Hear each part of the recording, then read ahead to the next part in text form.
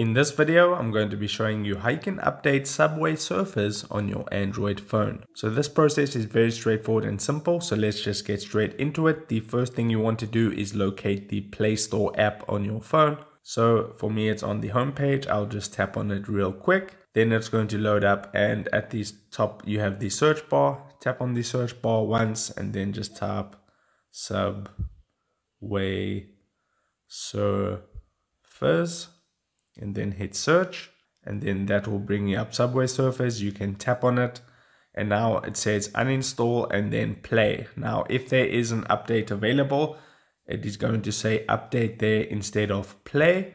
Then all you would need to do is tap on the update button. That will go ahead and download the update for you. Once the download has finished, it will install the update automatically, and then it will change back to a play button like it is on the screen right now. Then you can just tap on it and play Subway Surfers with the new update. Now, if you don't want to go in manually every single time and update Subway Surfers, what you can do is you can tap on the back button twice. That will take you back to the home page of the Google Play Store.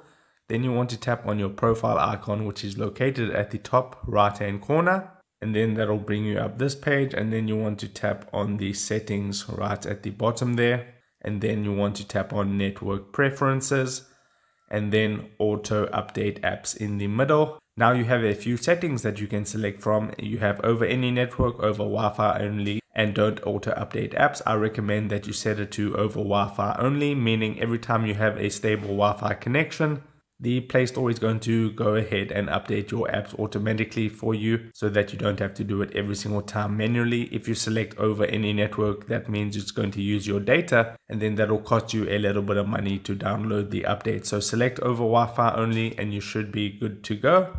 Then you can just tap on done and your apps will be automatically updated. So if this video helped you out, don't forget to drop a like on this and subscribe for more, and I'll see you in the next video. Take care.